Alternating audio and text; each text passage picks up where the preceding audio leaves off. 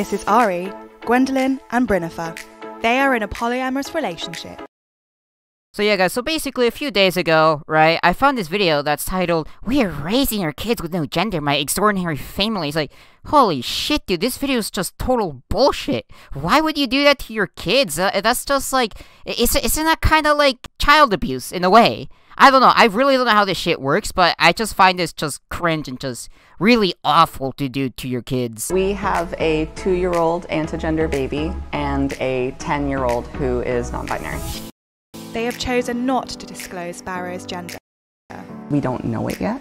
It's something that Sparrow's gonna have to figure out and then tell us. You and your husbands are fucked up in the head for doing this, for pushing your issues onto children. This is just fucked up. But their parenting approach is controversial.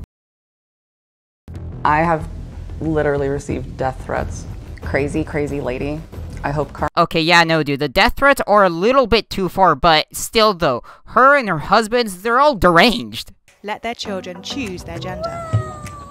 And for their oldest child, Hazel, that's neither male nor female.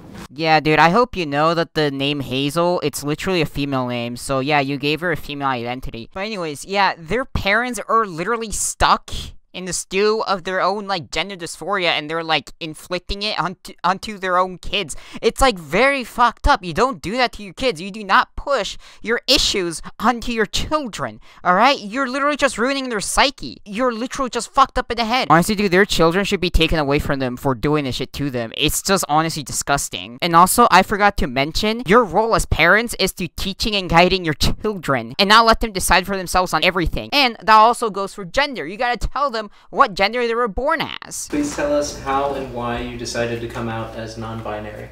Because the pronouns...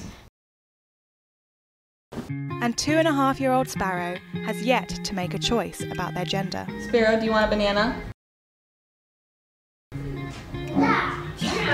they're anti-gender, but we're using they, them pronouns. What the fuck? They're calling their 2-year-old child they, them. What the hell? They're fucking pushing this onto a 2-year-old. This is like really just messed up. Okay? Her brain is literally barely developing. She's barely out of the fetus. This is just screwed up. Is this even legal? This shit should just be made illegal. Just imagine pushing this onto a fucking 2-year-old. This is fucked up. Honestly, this is just beyond me what they're doing to these children.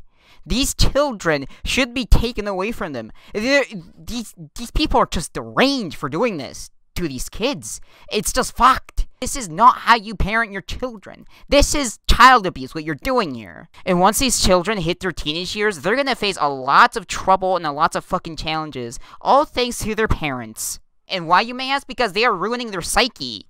Sure, they have anatomy, we understand it, but like, that's not indicative of their identity. It's something that Sparrow's gonna have to figure out and then tell us. You are deranged. Before we can handle anyone else. Particularly. Anyways, guys, yeah, I'm gonna end the video here. I kinda wanna go watch another horror movie. I mean, upload this video first and then go watch another horror movie. I don't know, I may just rewatch Evil Dead Rise because it's too fucking good. I don't know, man. But I'll probably go find another good horror movie that's just as good as Evil Dead Rise. But yeah, anyways, guys, you guys did enjoy this video, make sure to subscribe and like, and yeah, I'll see you guys next one. On that country go no. Uzi clip on your nose. Rap with the chopper, I might blow. Free X, nigga, free bro. My niggas running with them pose. I ball them niggas like D-Rose. Ayy, yeah, I smoke that pussy like bro.